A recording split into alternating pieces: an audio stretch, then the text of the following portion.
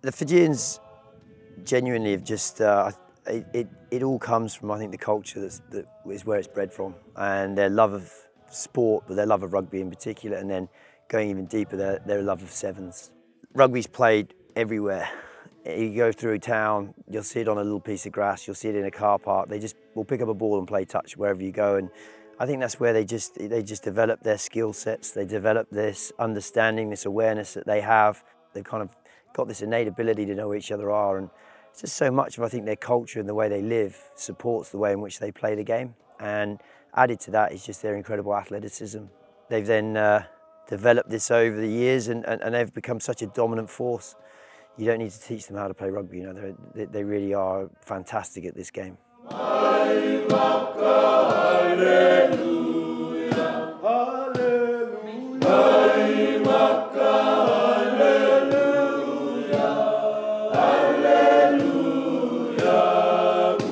Putting on this jersey is everything to me, because rugby takes me from a point of my life that I know that I'm in a place that it was not good, and then rugby happens, and I got picked for the sevens team.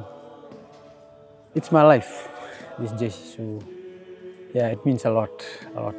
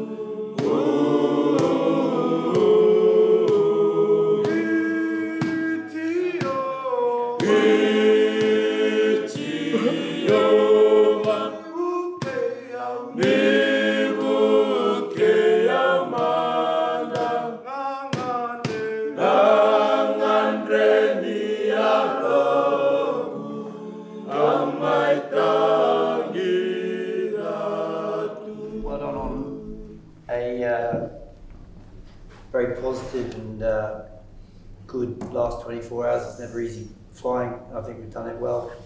We're here in one piece and everybody's fit and healthy, so let's just make sure tonight you can hold out as long as you can. It's going to help you. I know there's a lot of sleepy eyes and closing eyes, but the longer you leave it, the more you'll sleep, so you're not waking up so early. Other than that, training tomorrow, the schedule will go up, and let's make the most of what we have, the opportunity we have in front of us now in the next 2 weeks before we move to camp.